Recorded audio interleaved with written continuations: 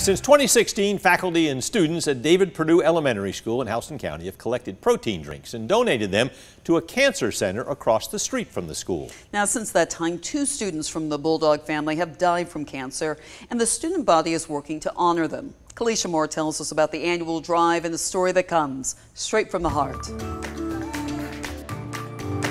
Perdue Elementary is a special place, but Perdue Elementary is just a building.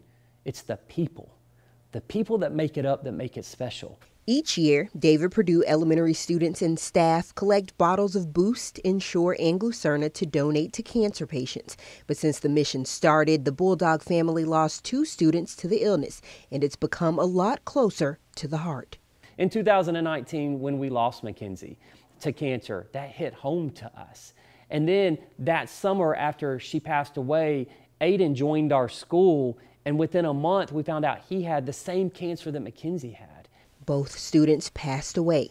Michelle Brooks and Linda Rozier are the parents of Mackenzie Brooks and Aiden Rozier, the 2 students who passed away from cancer.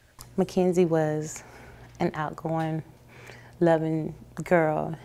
Anyone who knew her, you would just fall in love with her just by her smile. Aiden was a spunky little kid. He liked to joke around. He was always laughing. He always wanted to be the clown.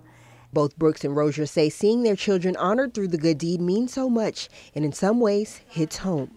When she could not eat sometimes, this is what we would go to. We would go to the Pediasure or the Boost, depending on what flavor it was. She would want mostly strawberry, but this means a lot. It's just an honor, and we're just happy that they could be, represented, and it's a good thing.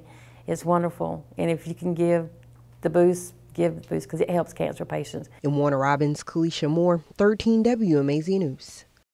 Now, the official fundraiser kicks off July 28th, but Andy Payne says folks can bring donations to the school at any time. You can drop off those drinks between 8 a.m. and 4 p.m. the last day to give, August 8th.